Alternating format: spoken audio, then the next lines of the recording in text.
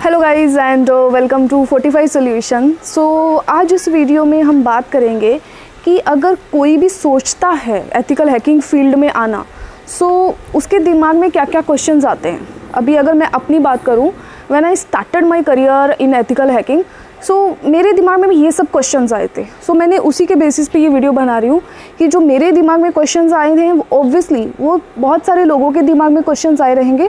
आज मैं इस वीडियो में वही सब बताने वाली हूँ एंड उन क्वेश्चंस के आंसर बताऊँगी कि एग्जैक्टली है क्या। Okay, so let's start. मेरे दिमाग में क्या क्या क्वेश्चंस आए थे। सबसे पहले तो मैंने ये सोचा था कि हैकिंग एग्जैक्टली है क्या, देन एथिकल हैकिंग क्या है, कैसे एक हैकिंग एथिकल हो सकता है, देन ऐसा कौन सा क्वालिफ़िकेशन चाहिए मुझे एथिकल हैकर बनने के लिए, कौन सा स्किल सेट चाहिए। ओके, एंड अगर मुझे एथिकल हैकिंग फील्ड में जाना भी है मुझे बेसिक क्या नॉलेज होनी चाहिए जिससे मैं अपना करियर स्टार्ट कर सकूं। देन ऐसा अगर मैं फॉर एग्जांपल मैं कोई सर्टिफिकेशन कर लेती हूँ तो कौन सा ऐसा प्रोफाइल रहेगा जो मुझे मिलेगा जॉब के लिए, एंड सैलरी पैकेज कितना रहेगा, जो सबसे बड़ा क्वेश्चन रहता है सबके दिमाग में। Let's start with the first question, what is hacking. अगर मैं नॉर्मल वर्ड्स में बोलूँ, हैकिंग एक थ्रेट है टेक्नोलॉजीज़ में।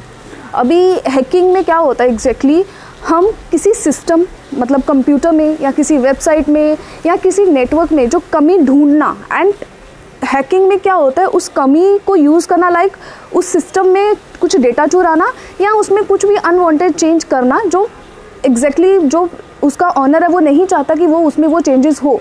एंड ये जो प्रोसेस है जिसमें वो अनवांटेड चेंज करते हैं सिस्टम में या कोई भी वेबसाइट में, इसको हम हैकिंग बोलते हैं। ठीक है, एंड जो पर्सन जो अपनी खुद की एक्स्ट्रा ऑर्डिनरी स्किल से ये सब करता है उसको हम हैकर बोलते हैं। ठीक है, अभी हैकर क्या करता है, विदाउट किसी की परमिशन से ये सब चेंजेस करता है, सिस्टम की कमी ढूंढना, उस कमी को यूज़ करना, ये सब हैकर अपने मन से करते हैं या अपने फ़न के लिए या फिर कुछ भी अपने पर्पज़ के लिए वो ये सब करते हैं।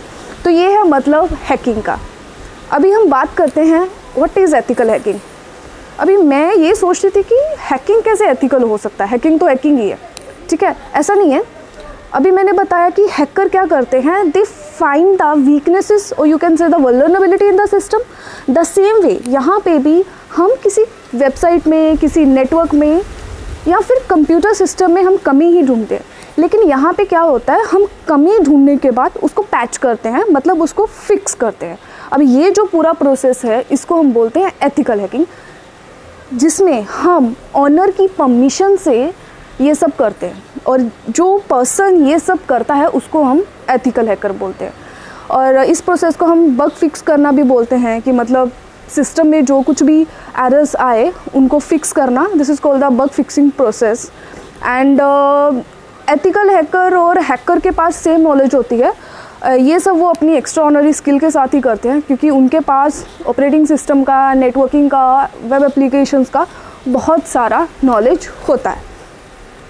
उसके बाद मैं ये सोचती थी कि एथिकल हैकिंग करने के लिए क्या क्वालिफ़िकेशन चाहिए। ठीक है, इसके ऊपर मैं अपना करियर के लिए मैं अलग से वीडियो बनाऊंगी, बट अभी मैं ये बताना चाहूँगी कि मेरे दिमाग में मेरा करियर स्टार्ट करने से पहले क्या था। पहले तो मैं ये सोचती थी कि इसके लिए बहुत क्वालिफ़िकेशन हाई चाहिए, बट ऐसा कुछ भी नहीं है। The only one thing you required is the knowledge. आप में सिर्फ सीखने की इच्छा चाहिए, आपको सिर्फ लर्निंग मुझे सीखना है वो इच्छा होनी चाहिए। You can learn. अगर ठीक है, अगर आप कहीं सोचते हैं कि qualification is also matter, qualification matter करता है कहीं ना कहीं, आपको सबसे पहले तो 12th पास होना चाहिए, एनी स्ट्रीम। ऐसा नहीं है कि आपको साइंस स्ट्रीम में या इसमें कोई भी स्ट्रीम में आपको करना है, कोई भी स्ट्रीम में आप कर सकते हैं। सेकेंड, आप अगर सोचते हैं कि ग्रेजुएशन करना चाहिए तो ग्रेजुएशन आप किसी भी फील्ड में कर सकते हैं, लेकिन कंपनी की रिक्वायरमेंट के अकॉर्डिंगली आपको टेक्निकली फील्ड में अगर करेंगे तो मोर प्रेफरेबल रहेगा। जैसे कि बहुत सारी डिग्रीज़ हैं, जैसे आप कर सकते हैं BCA, BSc IT is there, you can go for the BSc computer science, आप कर सकते हैं BTech in computer technologies, and after that there is a communication and telecommunication BTech that you can do. उसके बाद आपको ये करना पड़ेगा। Then obviously you will think कि हम लोग को अभी करियर इसमें स्टार्ट करना है, लेकिन आपको तो एथिकल हैकिंग का कहीं कुछ पढ़ा ही नहीं, तो उसके लिए आपको क्या करना पड़ता है, आपको कुछ सर्टिफिकेशंस करने पड़ते हैं। तो उसमें आप कैसे करियर स्टार्ट करेंगे? सो सबसे पहले तो आपको सर्टिफाइड एथिकल हैकिंग का एक सर्टिफिकेशन करना पड़ेगा, जिसमें आप सब बेसिक्स ऑफ हैकिंग पढ़ेंगे, एग्जैक्टली क्या क्या होता है। देयर आर 20 मॉड्यूल्स जो आप पूरा CH कोर्स में पढ़ते हैं। उसके बाद you can go for the ECSA and then you can go for the LPT। अभी ये तो मैंने बताया सर्टिफिकेशन पाथ, जिसमें आप एथिकल हैकिंग फील्ड में मास्टर हो सकते हैं, लेकिन इसके पहले भी तो कुछ प्री रिक्विजिशंस रहेंगी। सो अगर आपको नॉलेज है, आपने अगर ड्यूरिंग द डिग्री पढ़ा है, so not a issue. Otherwise कॉम्पिटिया का N+ सर्टिफिकेशन आता है, वो आप कर सकते हैं। तो then you can appear for the CH। इसके अलावा अगर बात करूँ तो there are many other certification, जैसे OSCP का है, ऑफेंसिव सिक्योरिटी का है,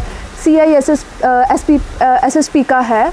so there are many other certification जो आप कर सकते हैं। सो जो मैं CH की बात कर रही थी, वो आपको इसी काउंसिल से करना पड़ेगा। आप उसकी वेबसाइट पे जाएंगे तो आपको पूरा सर्टिफिकेशन पाथ वहाँ पे मिलेगा।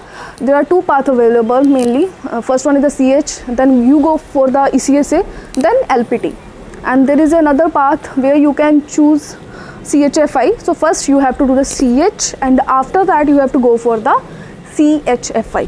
Okay, so ये तो हो गया हमारा सर्टिफिकेशन पाथ, मतलब कैसे मुझे क्वालिफिकेशन और कौन कौन से सर्टिफिकेशन रिक्वायर्ड है।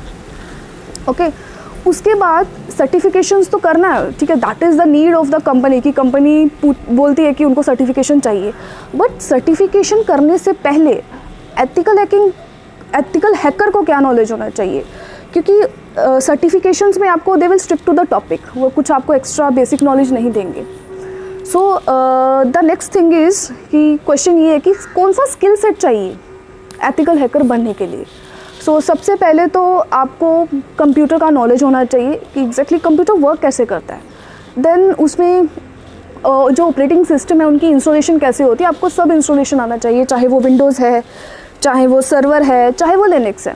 And then you should have the knowledge of master boot record and उसको हम मॉडिफाई कैसे करते हैं, that is the main thing. Then you should have the knowledge of the file system, like Linux के भी file system पता होने चाहिए और विंडोज़ के भी, जैसे NTFS, FAT32, REFS, ext2, 3 and 4, XFS, SWAP। सो आपको सब फाइल सिस्टम का नॉलेज रिक्वायर्ड है। उसके बाद the main thing is booting process क्या होता है, बूट क्या होता है, लेगेसी बूट, देन बायोस क्या है, लेगेसी बायोस कौन सा होता है, एंड UEFI बायोस क्या होता है, ये सब आपको पहले पढ़ना पड़ेगा। देन नेटवर्किंग में आपको बहुत अच्छा नॉलेज होना चाहिए, जैसे कि नेटवर्क होता क्या है, उसकी टोपोलॉजी कैसी होती हैं। देन आपको पता होना चाहिए about the OSI layer, TCP/IP का नॉलेज चाहिए, आपको IP एड्रेस का नॉलेज चाहिए। सो ये आपको, और main thing ports and protocol का नॉलेज आपको नेटवर्किंग में अच्छा खासा रहना चाहिए। ओके, सो और उसके बाद आपको हर तरह के OS के अंदर कैसा उनका इंटरनल, कहाँ पे लॉग स्टोर होते हैं, कहाँ पे उनके SAM फाइल्स होते हैं, ये बेसिक नॉलेज आपको रहना ही चाहिए, मतलब पासवर्ड्स कहाँ पे स्टोर होते हैं मेन, ठीक है। तो ये तो हो गया आपको स्किल सेट। इसके बाद आप कोई भी सर्टिफिकेशन कर सकते हैं, you are ready for the ethical hacking.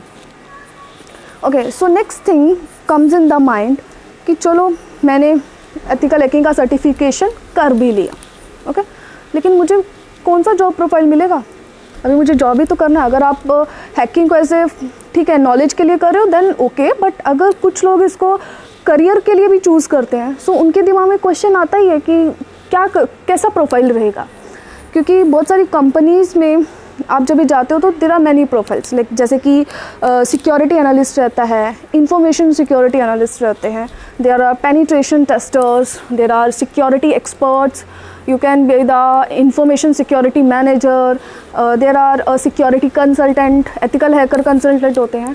तो ये काफ़ी सारे प्रोफाइल्स रहते हैं, बट इन प्रोफाइल्स में जाने के लिए obviously they ask for the certification, then comes into the you have to appear for the certification. And उसके लिए मैंने ऑलरेडी बताया, गो इन द इसी council website, there are many other governing bodies जो कि ये सर्टिफिकेशन प्रोवाइड करती है, बट अकॉर्डिंग टू मी इसी council is the best one.